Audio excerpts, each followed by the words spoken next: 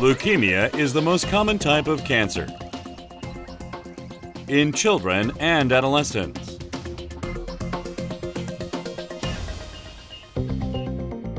High susceptibility to the common cold, persistent fever,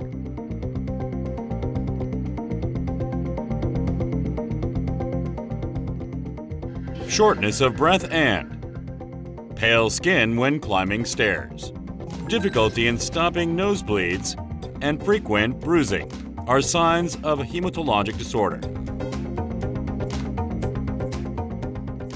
Childhood cancers and leukemia can be cured with proper treatment. Human blood is composed of a liquid component called plasma and cellular components, i.e. blood cells.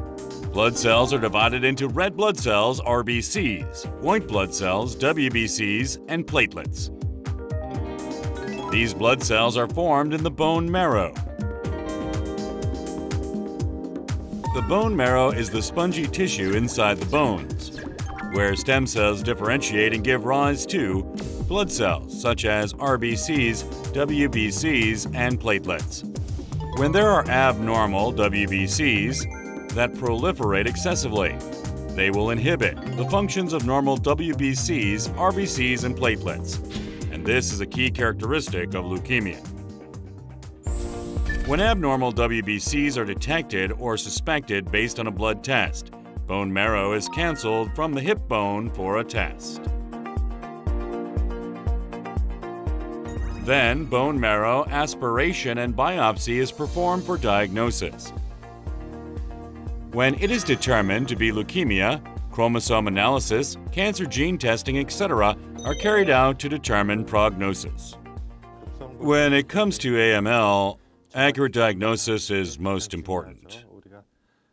After a diagnosis of AML, chromosomal aberration test and other tests to identify genetic aberrations are carried out. Based on the results, we classify the patient into a risk group. High-risk patients undergo 2 chemotherapy sessions, followed by a hematopoietic stem cell transplantation. Low or standard risk patients, on the other hand, undergo 5 to 6 chemotherapy sessions, and that's it. These days, chemotherapy alone can lead to a survival rate of more than 70% for low and standard risk patients. In the case of all, it is important to analyze the risk of recurrence and design the treatment based on the result. In the case of low-risk groups, HSCT may cure the disease, but it may be too excessive, thus creating a significant risk for complication later on.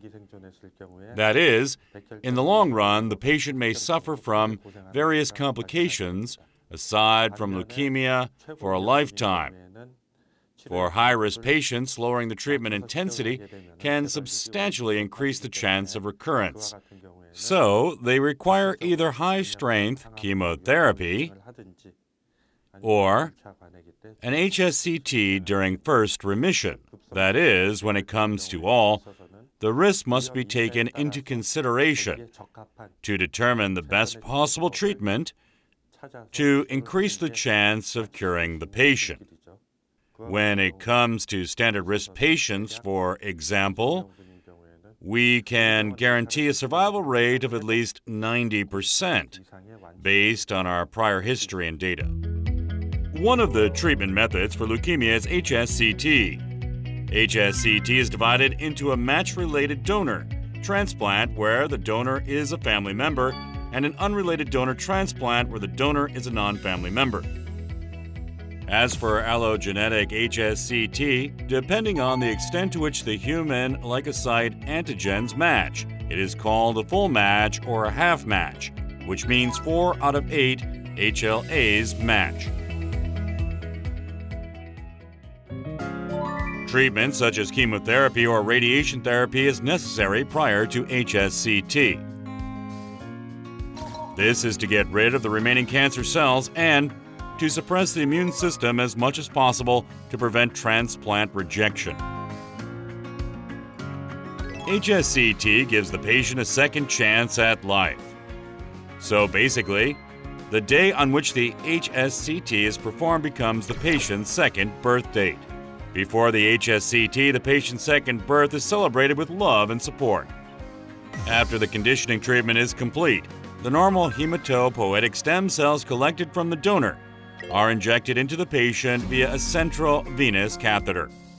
The normal hematopoietic stem cells adapt to the patient's body and begin producing normal blood cells. Childhood leukemia and adult leukemia are actually completely different.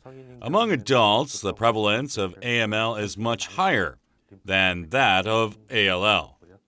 In contrast, among children and adolescents, the prevalence of ALL is higher than that of AML.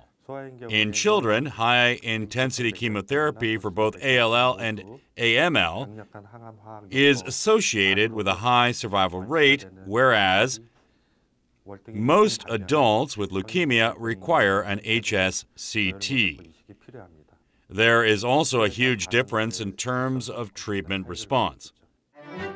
Pediatric patients with leukemia get hospitalized for chemotherapy or undergo intensive care to manage complications after HSCT. Their immune system is not yet strong enough to fight viruses and bacteria, so they receive treatment in a sterile ward. Infection prevention and treatment is essential until their immune system recovers to normal. Although it is true that various medications and treatment methods are being developed today, what is even more important than that is to analyze the risk of recurrence and decide on a treatment guideline based on the result. Proper treatment based on accurate diagnosis and risk analysis is far more important than using the latest drug or therapy. Dr. Cho, a leading authority on childhood leukemia and HSCT, is instilling hopes and dreams in young patients. He is a trailblazer in his field, conducting research on personalized treatment and HSCT for pediatric cancer patients, as well as reducing the chance of recurrence for leukemia patients. I want to be a doctor who listens and cures patients. Professor Cho is using his remarkable expertise and skills to help patients gain a second chance at life. He is accompanying countless young patients in their journeys to recovery so that they can experience the joy of life and realize all their dreams in adulthood.